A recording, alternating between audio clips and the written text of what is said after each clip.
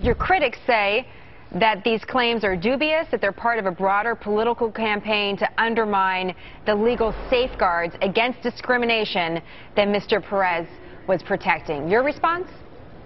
Well, unfortunately, that's exactly the question that should be asked. Why wouldn't you want the U.S. Supreme Court to make a decision as to a civil rights claim? Also, why would this president, who signed a new strengthened whistleblower statute, want a whistleblower backed up? The $200 million is not the principle here. The principle here is whistleblowers come forward. They do so to our benefit. Key TAM cases, as they're called, are about recovering money that the federal government gets cheated out of, and that's why our committee is so involved in it. But from a standpoint of civil justice, Senator Grassley and Chairman Goodlatte are involved in the whole question of what was Mr. Perez's constitutional duty. He had a constitutional duty to support and defend. He also had limited role in that he went outside his role to strike this secret deal, flew to Minnesota to strike a secret deal, and now on one hand they're saying there was nothing wrong with the deal, and then they're trying to say there was no deal. Well, clearly was a deal. We heard a little bit from the former Justice Department official on that. Skeptics might say that there is some timing behind this report, that this is all being released ahead of the Senate confirmation hearing that was scheduled for Thursday for Mr. Perez. Is your intention to delay or prevent him from getting confirmed as Labor Secretary?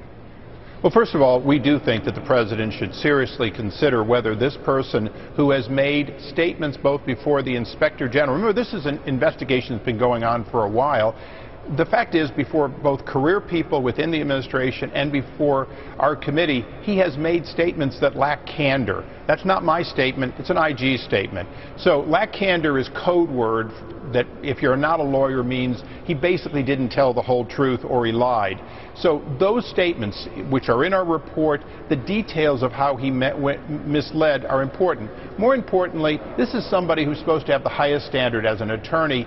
He clearly did not tell the truth about private emails he had. When confronted with it, he said, well, I only had one private email. We don't know that to be true. So before he goes forward to a full cabinet position, it would be good to know how often he plays fast and loose with the truth and whether or not he's been circumventing the Federal Records Act more than once. We'll continue to watch this story. Labor Secretary is an important position, especially given the economy, so we'll continue to follow it. Congressman Issa, just a quick question for you. Yes. Reuters had a report out citing unnamed congressional sources, so I just want to make sure our viewers are clear on that, that in some ways that Republicans in the House of Representatives are devising ways to delay and weaken the gun legislation that could be coming out of the Senate.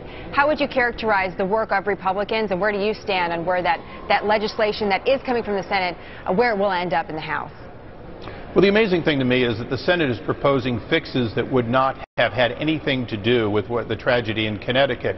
I'm certainly for trying to find real fixes that would prevent a seriously dangerous individual from getting training in guns from his perfectly entitled mother.